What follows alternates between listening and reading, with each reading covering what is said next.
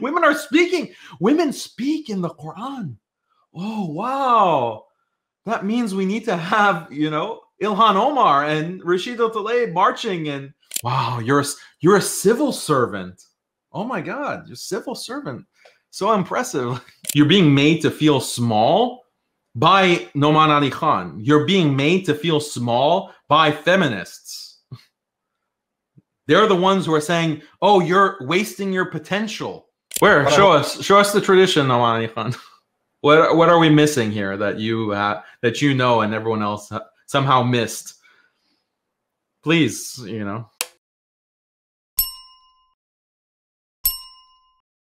Assalamu alaikum wa rahmatullahi wa barakatuh. Bismillah, alhamdulillah, salat salam ala rasulillah. We're just going to talk about a very important topic of how American Islam, quote unquote, has been spreading its liberalism, its feminism to the Muslim world in a very aggressive way. And we want to look at a particular video where you have a very popular figure, celebrity, who is preaching this kind of feminist message to a very conservative society, Pakistan. And this is just one example of a much broader trend that has been going on for quite some time. We usually think that Muslims would be taking their deen and their understanding of religion from scholars who are established. They have trained in the Muslim world itself. They have lived and taught in the Muslim world itself about like core matters of the deen. Why would someone in Egypt look to, an imam in the US to learn about hijab, or to learn about how to pray, how to fast, when you have some of the best imams, some of the best scholars, and if you have access to the language, that's who you study with. You stay with people in Egypt, or that's who you take from, or other parts of the Arab world. Same thing with Pakistan, or India, or Bangladesh, or Turkey, Malaysia. Why would you go and look at the US? Part of the reason is that there may be among some Muslims a kind of inferiority complex to think that, oh, well, we can learn our religion from these, enlightened Westerners.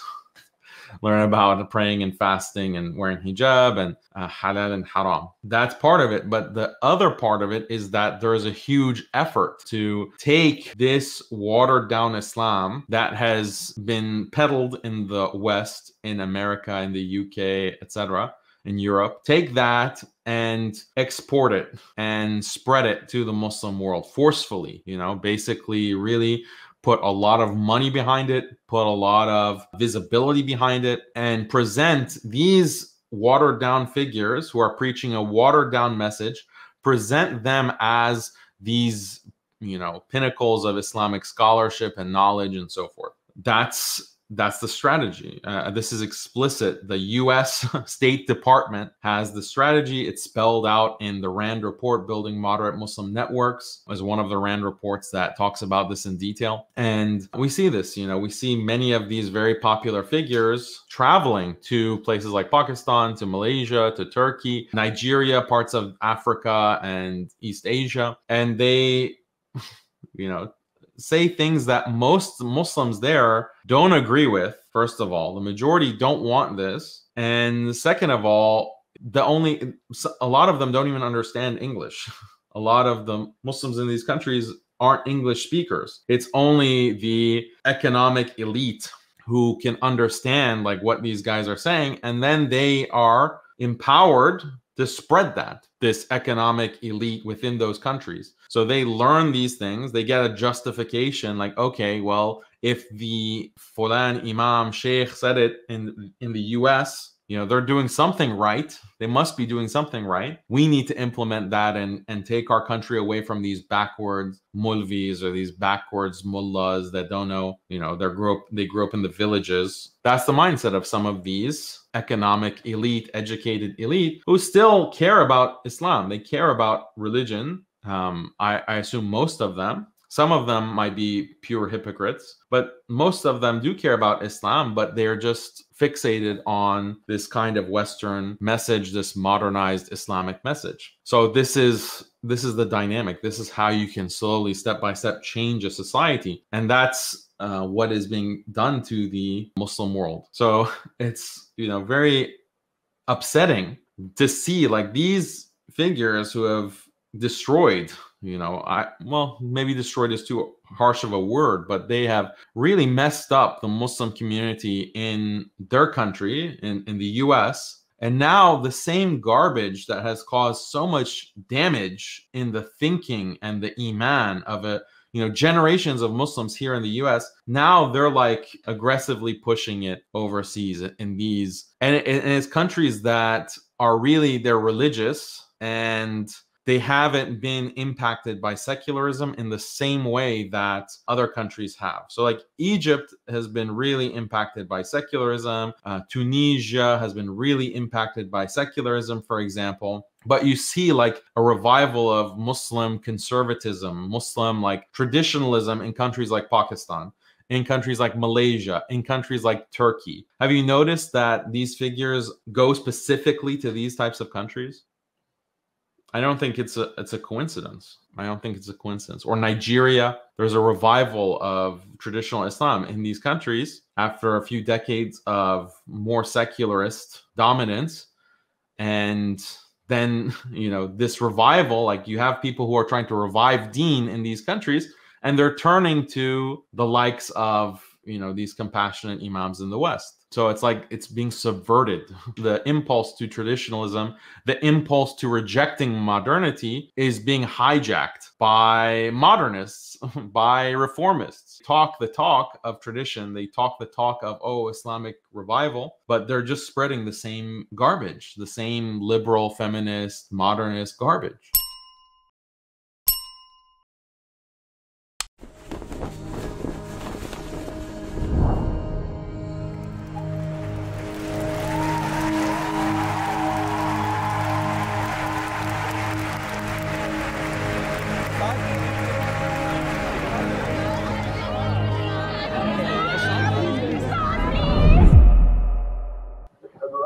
Like like celebrity imam is kind of a pejorative. It's kind of like an insult, like, oh, you're just a celebrity imam. But they, in their material, they are actively invoking that concept. You have like screaming women, oh, please, please, please. Like, so if people call you like, oh, you're just a celebrity imam, like you're just in a pejorative way, like why should they deny it? Like that's the kind of thing that they're encouraging themselves, like in their own videos.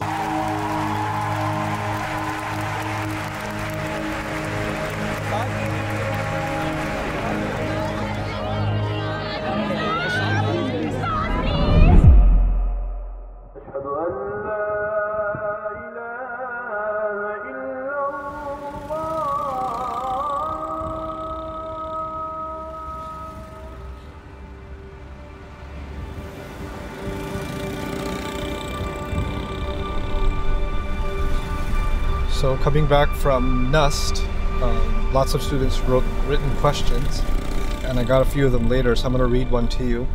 This is written by a young lady. What is the right role of women in leadership positions in community? For me, I have been a very vocal and outgoing personality, passionate to make an impact.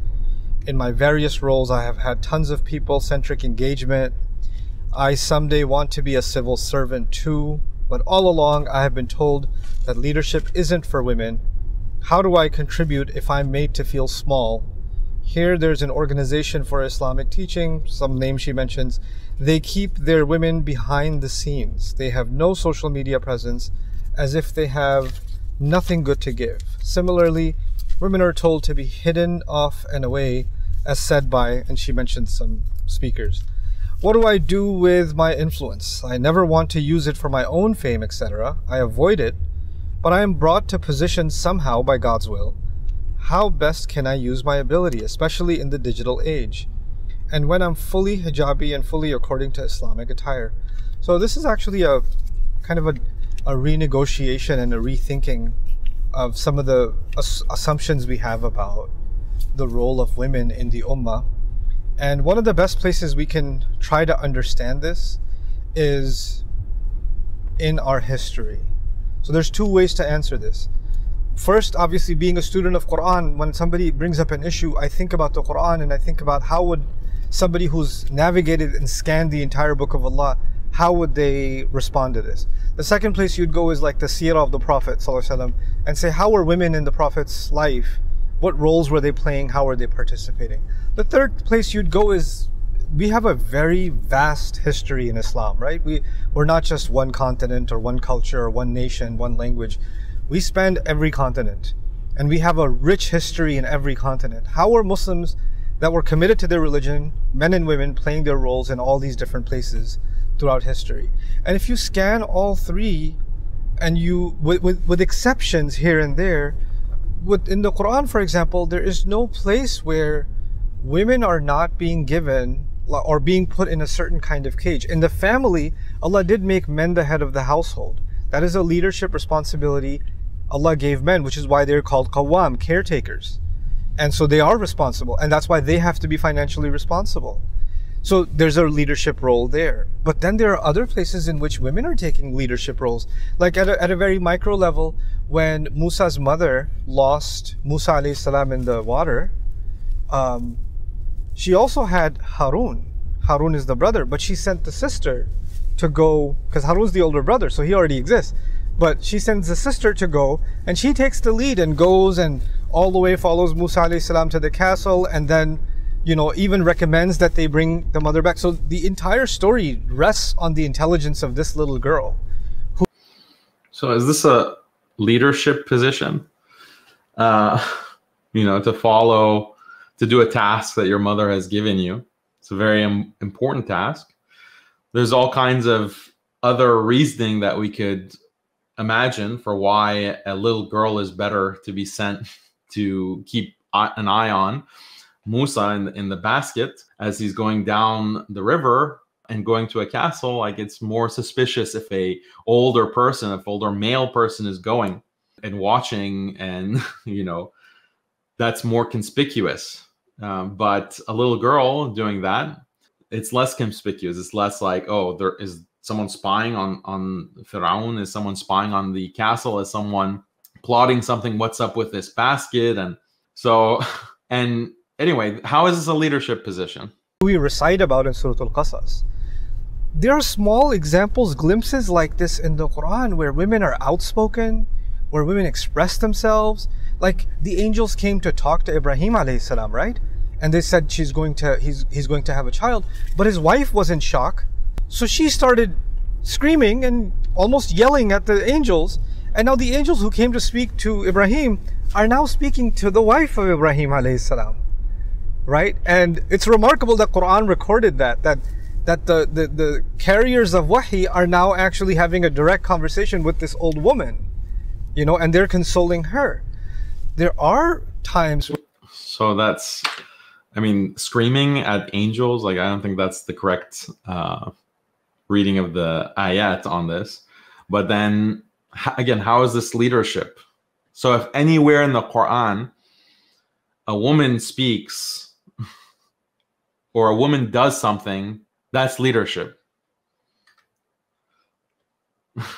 So this is like the kind of, but it's the problem is that if you're not like thinking about it, you're not paying attention, you might fall into this mindset that, oh yeah, that they're doing so many things in the Quran. Women are doing so many things in the Quran. Why can't we be doing so many things as civil servants and as leaders and becoming the prime minister and becoming members of parliament? And why not? Women are doing things in the Quran. Women speak in the Quran. Oh, wow. That means we need to have, you know, Ilhan Omar and Rashida Tlaib marching and Linda Sarsour, like, you know, leading these marches. Like, it's silly, it's stupid, but look at like the person saying it, who he's saying it to, what he's reacting to. This is shocking. And the reasoning, like, And people, hopefully as students at Al-Asna, this is something that you have already gotten, or you will continue to get studying our courses, is that we have to be critical in understanding when someone brings evidence. They claim this is evidence for my position. This is evidence for a feminist position. This is evidence for a liberal position. This is an evidence for whatever, for reforming Islam or having a new ijtihad. Here is the evidence. You have to take a step back and think, okay, just because he's citing Quran, just because he's citing hadith, just because he's citing aqwal of the ulama, statements from the scholars of the past, that doesn't mean that's evidence. What is the connection? How does the purported evidence, how does it actually support the conclusion or the message that he's giving? So you have to think carefully and listen carefully so that you're not deceived, you're not fooled, because this is basically a trick. This is a trick that he's pulling, because even if he were here right now, we're talking to him, that this is the first thing that we should say. How is this relevant to leadership? Why are you calling this leadership? Or Sarah, for example, the wife of Ibrahim, in this incident that you're citing, quote unquote, screaming at the angel, she was also like just assuming that's the correct reading of the ayah. It's in her home. She's in her home. She's not outside, screaming at angels. So that seems to be actually a counterexample. He wouldn't be able to respond. He wouldn't have anything to say. He would just have to change the subject, right? But there's no scrutiny, because this is just like a soapbox. This is just a platform for him to spread this nonsense. And a lot of Muslims will see right through it and recognize this as trash. But unfortunately, a lot of other Muslims and Muslim women will say, oh, see, this great scholar, it was just, a speaker, Nouman Ali Khan. Like, I'm not like taking away from the good that he's done, because unlike a lot of compassionate imams, I think Nouman Ali Khan has, contributed a lot to Muslims being connected to the Quran, caring about the Arabic language, wanting to study the Arabic language. He has created his own system for teaching Arabic. And that is like something constructive. That is a positive thing that we can see from Nouman Ali Khan's dawah. But unfortunately, he has this kind of feminist nonsense, or sometimes he will make statements that are very wrong and are appeasing liberal sensibilities. So unlike other compassionate imams that I criticize, I think Nouman Ali Khan actually does have that positive component, whereas others are just glorified storytellers. They don't have the same kind of positive contribution that Nouman Ali Khan does. But, that doesn't mean he's beyond criticism. That doesn't mean he's beyond critique. So it's like taking the hadith of Waraqa leading prayer and then stretching it to show how in certain spheres women can lead, and then developing a blueprint of leadership from it. Exactly. You had like some of these feminists do exactly that, taking examples of sahabiyat from the seerah or the salaf, taking examples and then using that to prove some kind of feminist leadership message. Ali ibn Abi Talib radiallahu anh said, a word of truth by which they intend falsehood. They can twist any Quran story and parable to fit their narratives. Yes, exactly. Twisting the truth. He says in the Quran, there is no place where a woman is put in some sort of cage. LOL. He's inserting these revolting words that makes one agrees with him before laying his argument. Yeah, great point. See, he off the bat is strawmanning the opposing side, because the letter that he read, assuming that's actually a letter from a student, it probably is, but you can imagine like this is something that someone gave him, like, oh, read this, and he doesn't know where it's from. But yeah, he mentions certain speakers say, certain institutes say, like, women shouldn't be out, women shouldn't be in these kinds of leadership roles, and then he editorializes it and says, oh, put women in cages. So he's already biasing the whole discussion. Of Wahi are now actually having a direct conversation with this old woman, and they're consoling her. there are times where women have to step up and play a role. What are the principles? The principle in Islam, Allah did not say women should, remain hidden. In fact, even the ayah وَقَرْنَ فِي بُيُوتِكُنَّ in Surah Al-Ahzab is talking about Ummahatul Mu'minin, it's talking about the mothers of the believers. And there's a reason for that, because they are considered our mothers forever. There's a reason they were given special instructions. In that same surah, Allah says, لَسْتُنَّ كَأَحَدٍ مِّنَ النِّسَاءِ, you're not like any other women. That's why they had, and no other woman will always be considered the entire ummah's mother. They cannot marry any other man after them. If they just walk around outside, even if they're fully covered, and some man says, I wonder if she's married, he's having a thought about his mother. Allah wants to prevent that completely from even happening, ever. So He tells them, وَقَرْنَ فِي بُيُوتِكُنَّ. So even when the Sahaba come to meet with Aisha radiallahu anha, min wara'i hijab, she has to meet them from behind a curtain. She's not seeing anybody. So they were given special instructions. But the instructions for the rest of the ummah, they're in Surah An-Nur.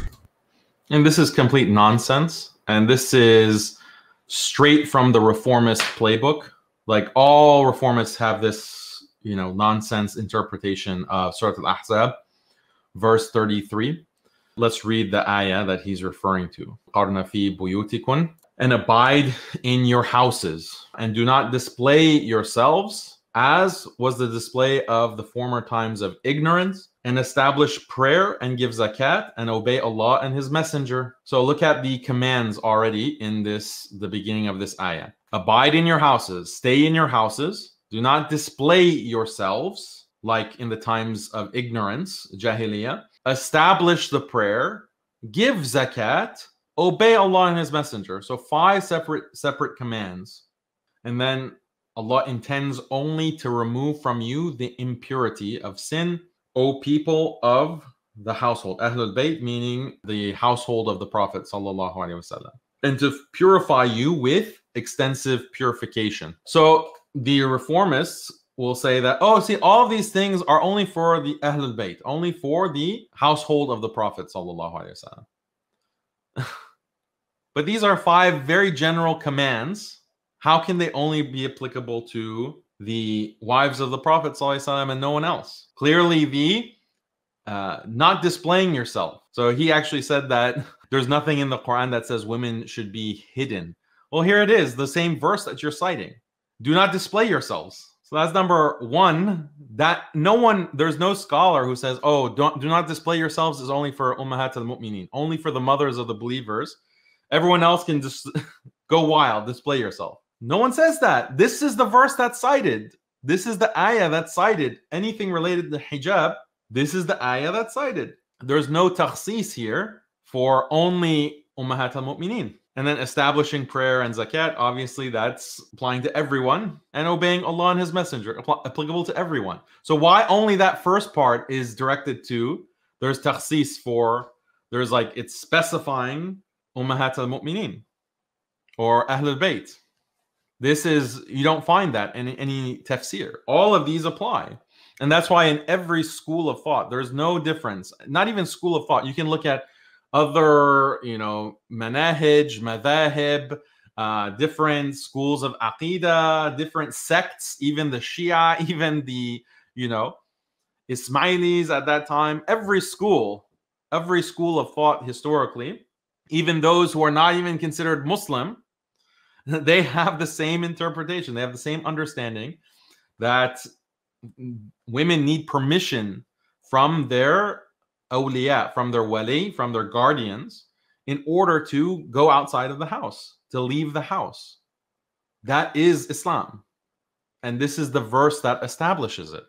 This is the ayah that establishes it. Again, there's no difference of opinion on that. There is just difference of opinion on, for example, a husband prevents his wife from seeing her family by, by not giving her permission to leave the house. What kind of recourse does she have? Then some say yes, she can leave. Some say she should try to inform others to, contact her family so their family comes visit, or her family basically sues the guy and gets the right to see their daughter, because she has a right as a wife to see her family, and the husband doesn't have a right to prevent her from that.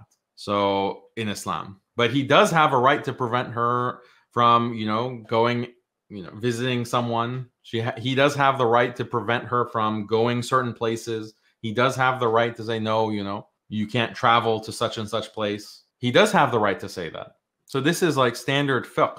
This is standard fiqh. And the fact that most Muslims in the West, I don't want to say most, but many Muslims in the West don't understand like this basic, like this is one of the basic rights of a husband. This is one of the basic rights that a husband and a guardian has in Islam. And it's very clear cut in the Quran, but they don't teach it. Like if your Islam is based on what Nouman Ali Khan says in his lectures or what some of these celebrities say in their lectures, you're not really learning Islam. You're getting like Islamic flavored information, like Islamic flavored storytelling, entertainment.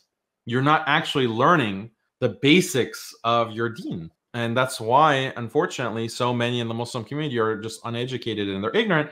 And then if someone like you or me goes and say, no, in Islam, like the wife has to have permission from her wali, from her guardian, from her husband in order to do certain things. That's like a basic part of Islam, one of the basic duties in marriage. They'll say, you're an extremist.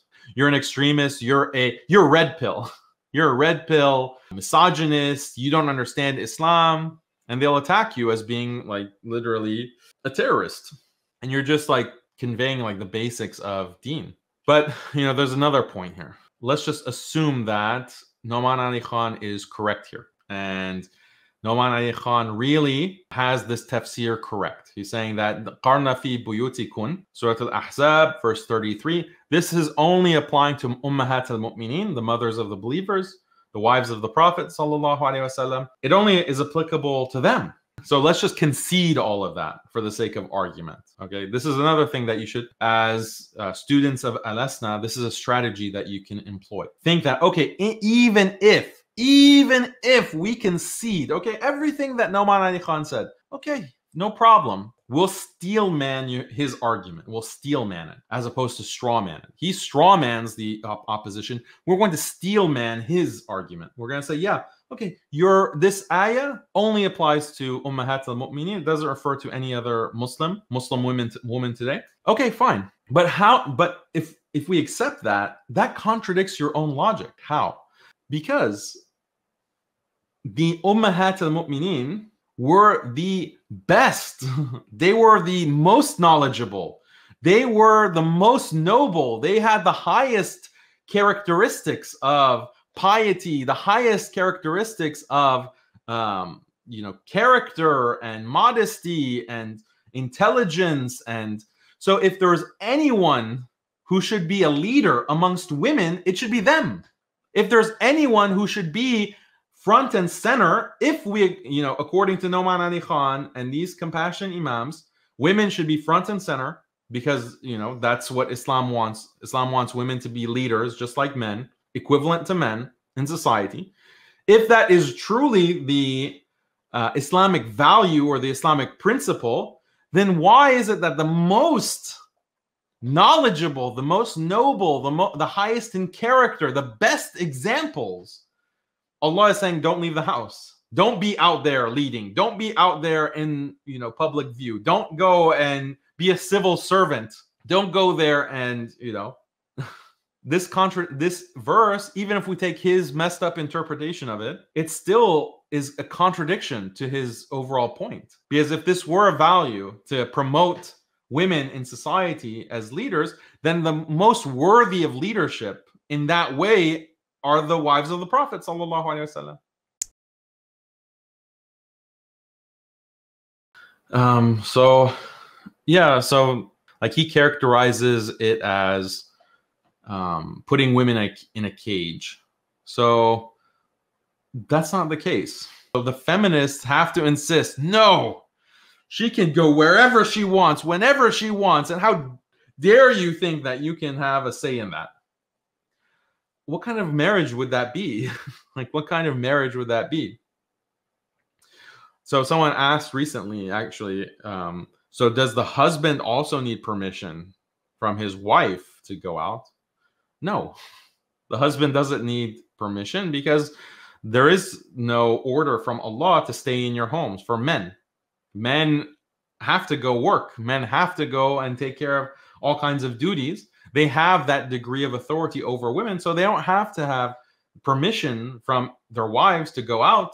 So there's no equality there. And if you have this in your mind that there has to be perfect equality between men and women, between husband and wife, so much of Islam is going to be seen as wrong to you.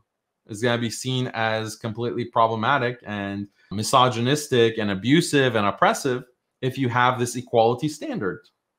But we don't have this equality standard in Islam, and that's why Muslim marriages are better. They're better, they're more natural, they're more stable, they're more long-lasting. They have more love, they involve more love.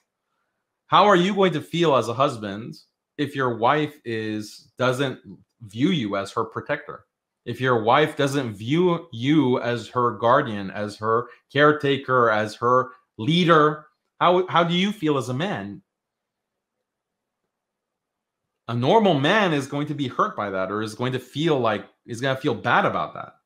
A normal man is going to feel like, oh, even my own wife, I'm supposed to be her knight in shining armor. I'm supposed to be her protector, her hero. But she doesn't even care. She just goes out, does whatever she wants, you know. And if you say anything, honey, maybe not go. Shut up. Don't tell me what to do. Don't tell me where to go. I'll do whatever I want.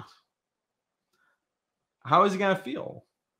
There's not going to be that level of love. He's basically being abused. That's the thing. Feminism puts women in this cognitive dissonance where her nature is saying, that's what I want. I want to be taken care of. I want to be, protected. I want a guardian who is going to be strong, and that's what she wants. But feminism is telling her, no, you don't want that. You want the opposite of that. So they want to be feminist. They want to be strong and independent. They want to be, the modern woman, but their nature is telling them something else.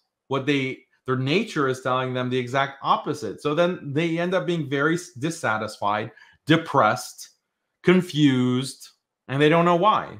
And then those feelings of confusion and dissatisfaction, they project that onto the husband, and they say, oh, the husband is abusing me. This is the paradox, actually. This is the paradox of the more and more women are given their rights, their rights, quote unquote, according to feminism, the more and more a man caters to his wife, caters to, everything that she wants, makes her the boss. You're the boss, honey. Whatever you want, just tell me. I'm not going to say anything. The more that he does that, the more she despises him. The more she actually hates it. That's how she feels. Consciously, she doesn't know why. She just feels like, I hate this guy. She just feels it, and she doesn't know the reason. On paper, in her mind, oh, my husband is the perfect simp. My husband is the perfect feminist ally. He's a feminist ally. It's really helping me, and he's he treats me like a queen. So according to the feminist formula, he's great, but internally she hates him. Unconsciously or subconsciously, she despises him, but she doesn't know why. So then the brain makes up a reason. Oh, it's because he's abusing me. He's not emotionally satisfying me.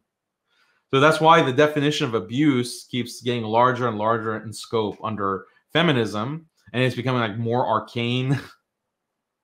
Like, what exactly is abuse? Like, it's just how you feel, but he's subconsciously abusing me. He's telepathically abusing me. So it's becoming more and more subtle because of this cognitive dissonance.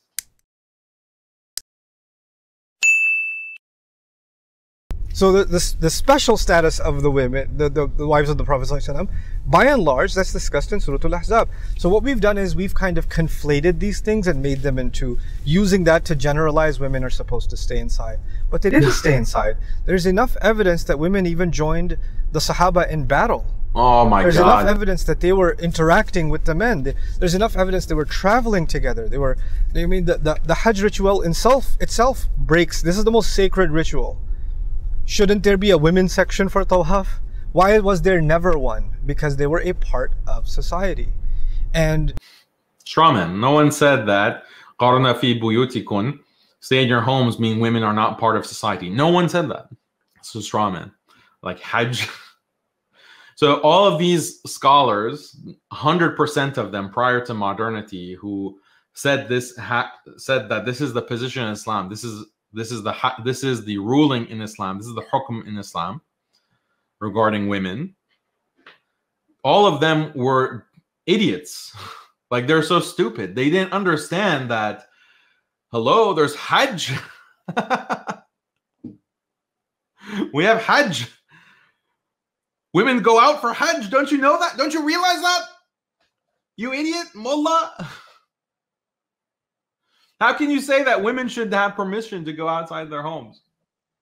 Don't you realize that there's Hajj? Oh. The thing is that Allah gave us this deen based on fitrah. There's some natural things we're supposed to be inclined towards, like decency, the way a person dresses. Allah gave khimar to the women not because it protects them from the they're protected from the eyes of men, but actually they're protected from their own desire to show off. Actually, if you study Surah An-Nur, that's what it's talking about. So once they observe these principles of haya, of modesty, of engagement, like the sisters of or the two sisters in Madian who were getting the water from the well, they're engaged in a hostile non-Muslim environment and they're working, right? So women being in a public space, women fulfilling a certain role that normally is associated with men, the Quran never condemned it. The Quran never spoke against it. And how somehow we think this is a modern idea. It's not a modern idea. It's a classical idea, and if you actually study Islamic history, you'll see throughout our tradition that this was a non-issue. And even in contemporary... What is he talking about? Wait, what do you mean that's a non-issue? It's a huge issue. That's why he's asking about it. Because even up to this day, Pakistan and many Muslim countries, they've preserved this. Like, women should not be in the public sphere in that kind of way where they're just doing the kinds of jobs that men are doing. That's the norm. So how did that arise? He's saying that that just was a deviation that came out. But when you look at the seerah, you look at the salaf, you look at the sahabiyat, they aren't practicing what he's talking about. Just because there were some sahabiyat that were involved in battle, in war, what is the actual context of that? The actual context of that is that these were battles where the Muslims were about to be wiped out, existential threat to the existence of the ummah, the future of Islam. So even the traditional conservative Muslims, the Orthodox Muslims, they say that, yeah, if you're in a situation where the invading army of the enemy is about to destroy the city or is about to completely envelop the community, then it's all hands on deck. Men, women, children, everyone needs to be involved. Otherwise, we're going to be dead. In those cases, yeah, of course, women have to be involved. And in the seerah, those were the situations where women were involved in battle itself. Otherwise, no. Otherwise, no. Women are not permitted to go to battle. That's crazy. Women are not permitted in Islam to go fight in battle unless it is a life and death situation with an invading defensive force. The fact that they're talking about women going to battle, okay, as if this is a permission granted, it's like the only situation where that would be relevant is for offensive warfare. If Muslims are actually doing jihad at talab, like they're going and expanding and conquering, where do you see women involved in that? Bring me examples of women who are in the battles when the Muslims were going and expanding. You don't see any examples because it's not permissible. Like, this is not what women should be doing. It's a problem. It's a problem. Or there are you'll have examples of like Ola bint al-Azwar, this was in the time of when Umar radiallahu anhu was Khalifa, and she went to battle because her husband or her brother was kidnapped by the Nasara, by the Christian forces, I believe, if I'm not mistaken. Yeah, Azwar. And so they use this as an example as well. But she did that And the scholars recognize that this is like an exceptional situation. Her family has been kidnapped. She wanted to personally be involved, and she didn't like go and say, I'm a woman and I'm going to fight. She had to actually mask herself and dress like a man in order to do that. So that's something that is not like a normal situation. If it had been permissible, this is actually proof against the feminists, because if it had been permissible for a woman to just go and join the battle, then why did she wear a mask and cover herself and make herself look like a man if it were permissible? The way that it's portrayed by feminists is actually wrong. It's like a proof against them. Yeah, and the way that that's understood is that this is something that is incorrect, but she was under emotional distress. She was under such emotional distress that she did this action, but it's not permissible. But she can be excused from that, but that doesn't mean this is a model that, oh, women can now, it's permissible for women to go and join battle. So all these examples from Nouman Ali Khan, feminists bring them up, reformists bring them up constantly, and they've been refuted like a million times. Contemporary life, I like examples like Malaysia and Indonesia. I like these examples because these are very vibrant, very committed, very educated Muslim societies where women play a great role in the society while holding on to their Islam and their Islamic principles. It's a beautiful thing to see, and there's no reason for someone to think that's not supposed to be the case, or you're not supposed to be in, oh, women are meant to be, oh, doctors and teachers and nothing else. No, you can be a civil servant. Why not? What's wrong with you being what's wrong with you being a lawyer? What's wrong with you being a professor? What's wrong with you being a research scientist? So, first of all, is civil servant like some really high, great position in Pakistan? Because in the US, like, you can be a civil servant means like you work at the post office. Like that, like there are all kinds of civil servant jobs. They're not like, wow, you're a civil servant. Oh my God, you're a civil servant. So impressive. You can deliver mail and that's a civil servant. Like you're working for the government. So is he conflating civil servant with leadership? I don't know. But then he's saying like, yeah, you don't have to just be a doctor or a civil servant. You can also be a lawyer. You can also be a professor. You can be this, you can be that. Okay, well, why can't she be a plumber? Why can't she be an electrician? Why can't she be a construction worker? Why can't she go and, do oil drilling or mining? Why, if there's equality, between the sexes, let's get these women tilling the fields, plowing the fields. Aren't women equal to men? They should be doing those kinds of jobs too. Why are the men only doing those kinds of jobs? The hard labor.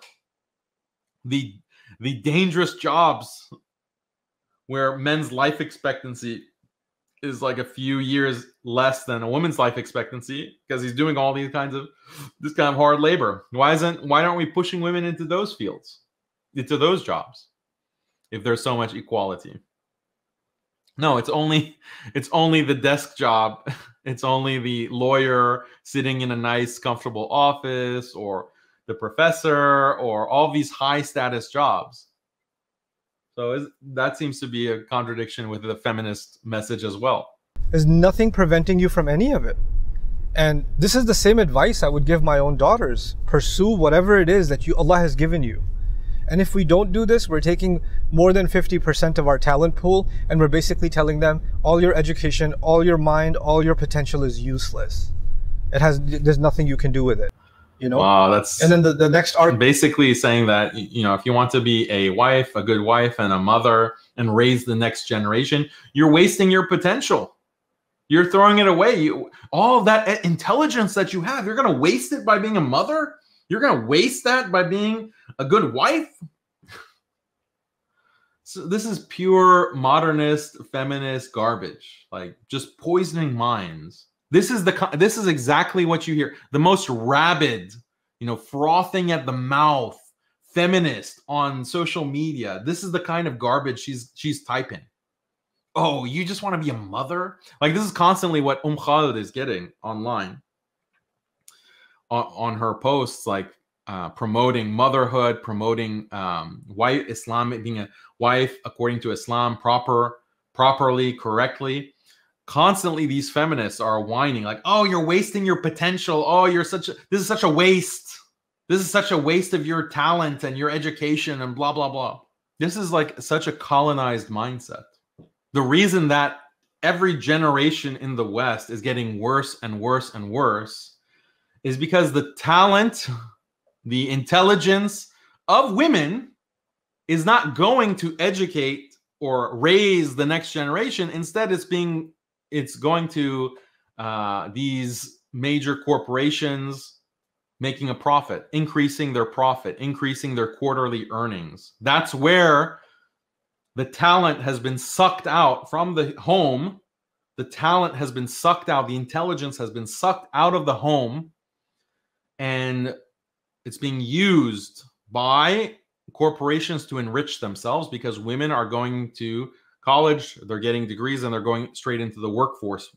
Partly because they have to pay back all the loans, the thousands of dollars, the hundreds of thousands of dollars they have spent to get that education is through ribawi loans, is through interest-bearing loans. So they have to go work to pay that back. They have no choice, in this free society. Who's benefiting from that? All of these corporations. They're getting the talent. They're getting all that potential that could have been used to raise a strong generation of believers, of Muslim believers who are going to worship Allah, who are going to stand strong to defend deen and to establish the word of Allah. These generations in the US, even basic morality, like kids these days, they don't have an understanding of basic morality. Like, where do they learn morality from? From their parents? No, from their smartphone that they get at a young age, going through whatever, YouTube on their smartphones. That's the tarbiyah. That's the education that the children are getting. Their parents aren't home. Their mom is working. Their dad is working. And then they go to school. That teacher, like some of these teachers are really khabith. They're really disgusting, filthy people that are teaching your children in these public schools or even Islamic schools. In Islamic schools also, like, unfortunately, they're very low standards for who they hire in many of these schools. So those are the people bringing up the next generation, while all the talent and education is making, an extra million for, I don't know, Microsoft or for whatever company that you're working for as a smart and educated woman. Wow, Microsoft, really, the investors really thank you. These Fortune 500 companies, they really appreciate all you're doing. All that talent is really making their pockets nice and full. This is what they want for Pakistan. This is what they want for Malaysia.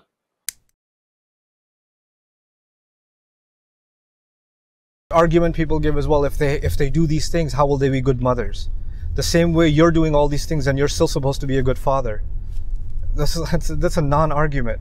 There are plenty of people that women used to work in the farms and get water from wells and all this other stuff while they were still mothers. Okay, they were doing. Go.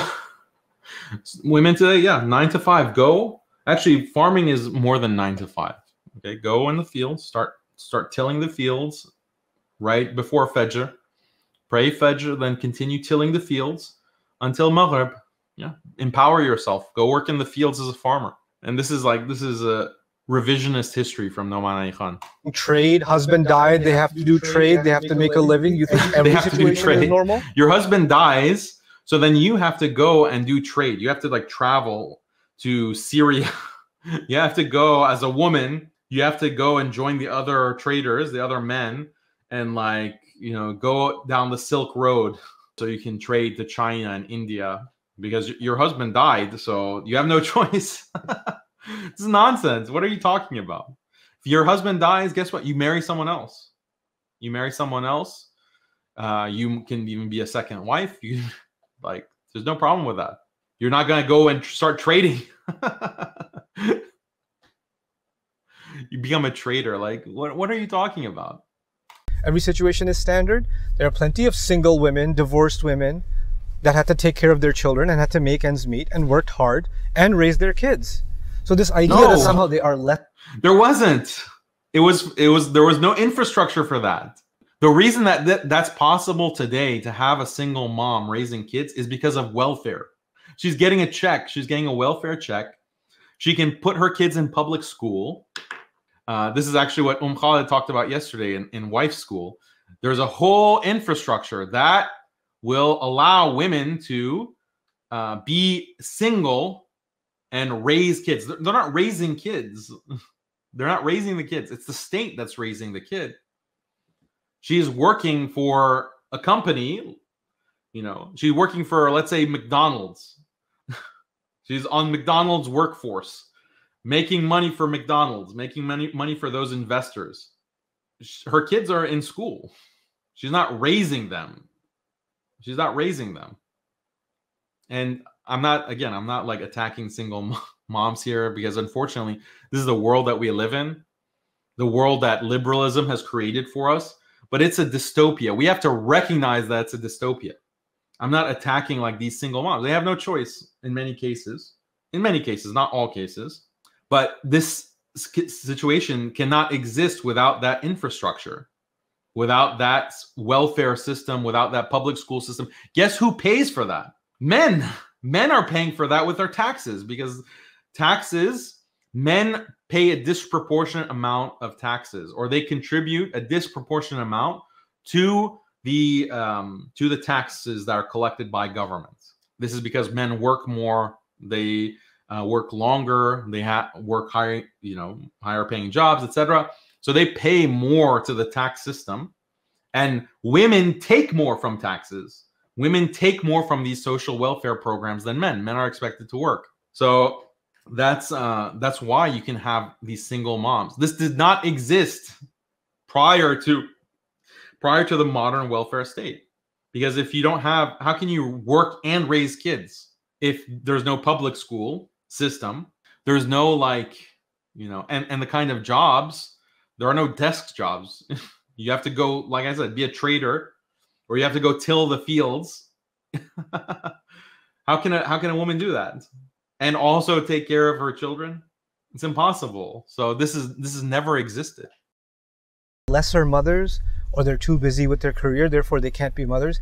I think that idea is silly, and the people who make that idea don't even know what it means to be a father, really, because they don't understand what kind of partnership it takes to raise a child. They just think, oh, that's a mother's responsibility. No, the personality of a child is as dependent on the mother as it is on the nourishment of a father. You need both. So yeah, you need both, but to what degree? Like, what degree? How much is the father necessary versus the mother's influence on children? Both are necessary, but does it have to be equal, or is equal participation or equal involvement necessary? That's impossible.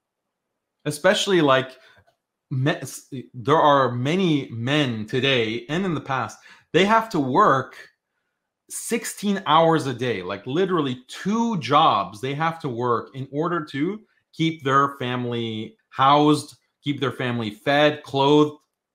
They have to work 16 hours minimum per day in order to provide for their families.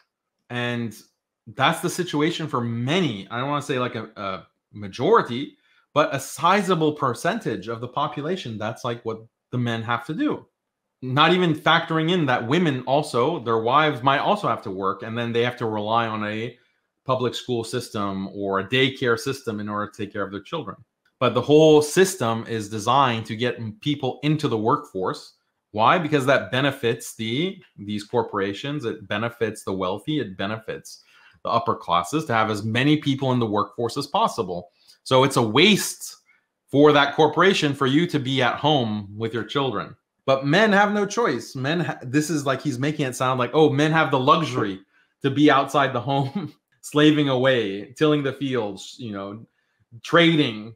This is like a luxury. Like men have it so good, and women, these guys are having a vacation while instead of raising their kids, these deadbeat dads making money so they can have a roof over their children's head and food in their mouths. These deadbeats working as if you think a father doesn't want to be at home with his kids, like having fun, enjoying his children. That's what the men want, but they don't have a choice.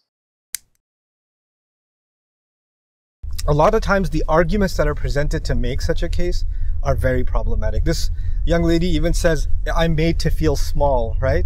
And that's exactly the feeling. Why am I being made to feel that because of my gender, I can't contribute, I have nothing to offer? You're being made to feel small by Nouman Ali Khan. You're being made to feel small by feminists. They're the ones who are saying, oh, you're wasting your potential if you don't be a civil servant delivering mail or pushing paper behind a desk. You're nothing unless you do that. You're nothing unless you can go and stand in front of men and teach them or lecture at them and be a professor or be a sheikha. You're wasting your potential. That's what's making you feel small. Or the role in which I can offer something is very limited. No, so long as you're following the principles of this deen, then the area in which you can serve, the scope in which you can serve is completely an open playing field. It's completely open to you, and I would encourage you to pursue it. And I would encourage you to even study your deen deeper and look at the arguments and look at the counter arguments, and don't just listen to what I'm saying. Look at the evidences yourself, study the history yourself, and you'll be amazed and empowered at how many women, on the backs of how many women, just like men, this deen has been carried. It didn't reach us just because of the contributions of men. It reached us because of the contributions of men and women. So no, I agree. Those are my few thoughts on this issue. I agree. It reached us through the contributions of women to a very great extent, as much as men. Why? Because these women have been raising great generation after generation. That's the contribution of women. They've raised the greatest Muslims. They have raised Salah ad-Din. They have raised all of the great figures of Islam. Were raised by great women, great Muslim moms. And many of them had great Muslim wives who supported them in their efforts, in their juhud. That is a huge contribution that no one denies, and no one should deny, and no one should belittle. They weren't contributing by, sitting behind a desk and pushing paper or like going and doing what men were doing. That is not how they contributed. Because if that's your standard, then women have not contributed the same as men. I'm trying to understand my point here. If the standard is women contributed in the same way as men contributed, that is false historically. Look at all of the top scholars or the vast majority of scholars in any field, in any Islamic science, fiqh, hadith, tafsir, so forth. Any Islamic science, 99% are men. 99% of them are men. Women were very few and far between, and the women were, in almost every case, the daughter or the wife of a scholar. So they were basically acting in proxy of their scholarly husband or scholarly father. Whereas, this 99% men. So he is setting up this impossible standard, and it's a myth. Women were not contributing. This is a historical fact. They were not contributing to like the major scholarly developments, the major scholarly preservation, the major debates. They were not contributing. They were not participants in that. So the contribution was by preserving the ummah, by raising these scholars, by raising them, by making them want to become scholars, by being righteous. Like, even if I look at my own family in Iran, like my grandmother, she had 8 children, including my dad. My grandfather had 20 children because my grandfather had multiple wives. But my grandmother, biological grandmother, had 8 children. And my grandmother was very religious. She was very religious. And her contribution is greater than some of these other children, in my estimation. Some of these other children, they have high positions as doctors, high positions in government, even high positions in all kinds of areas. A lot of them, or most of them, have like lost Islam, or they've lost any kind of sense of Islam. So her contribution, I mean, it wasn't her fault that they turned out that way. She tried her best, but her contribution is more significant to society, to the ummah, than being a doctor or a lawyer. But that's completely what Nouman Ali Khan says about that, is that's wasted potential. Instead of having 8 kids, because you can't have 8 kids and also be a working woman or going and doing like degrees and reaching your potential. You can't have 8 children. It's impossible. And you can't raise them. I pray that our daughters really feel the sense of empowerment they've always felt throughout our history, and somehow they've lost that. You know, last comment about this. They say, oh, you're abandoning traditional values. People who say you're abandoning traditional values, I would counter argue, maybe you should study the tradition a little better yourself before you represent traditional values, because if you actually studied our history, this is not what you would be saying. So those are just some thoughts. Allahu Ta'ala alam. Where? Show us the tradition, Nouman Ali Khan. What are we missing here that you know and everyone else somehow missed? Please, you know, it's all these cherry-picked examples. Like he didn't even do the cherry picking like others do. I'm sure in other lectures he does this, because I know that he has all kinds of problematic stuff in some of these lectures that are along these feminist lines. But yeah, show us the tradition. I want to know what we've missed. That was Nouman Ali Khan spreading feminist garbage to Pakistan. Khalid texted me this quote about the military success of Khalid ibn al-Walid, the greatest general ever, the greatest military commander of all history, not just Muslim history, but of all history. Radiallahu anhu. Abu Bakr, radiallahu anhu, the Khalifa, said, quote, women will be unable to bear the likes of Khalid ibn al-Walid. Women will be unable to bear, like give birth to. So this is showing, like, this is honoring the mother of Khalid. She raised such a great man in every respect. And look at how much the Ummah has benefited from the likes of Khalid, radiallahu anhu. But everyone should be aware that his mother gets so much credit. His mother gets so much credit. So you see Abu Bakr appreciating mothers, appreciating women, but in the correct way.